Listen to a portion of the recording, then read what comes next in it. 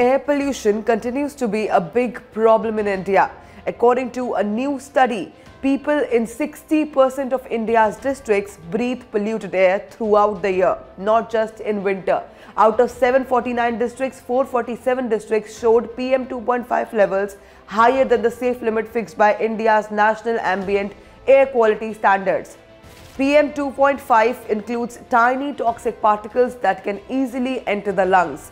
The study also says that not a single district in India meets the World Health Organization's stricter guidelines of 5 micrograms per cubic meter, which is much lower than India's limit of 40. This shows pollution is a year-round issue, not just a winter problem.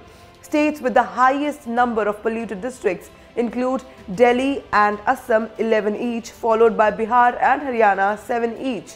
Meanwhile, districts in Andhra Pradesh, Telangana, Kerala, Sikkim, Goa, Karnataka and Tamil Nadu are relatively cleaner.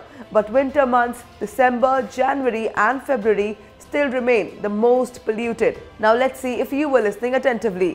Which season is the most polluted in India? A. Summer, B. Monsoon, C. Winter, D. Spring. Do tell us in the comment section below.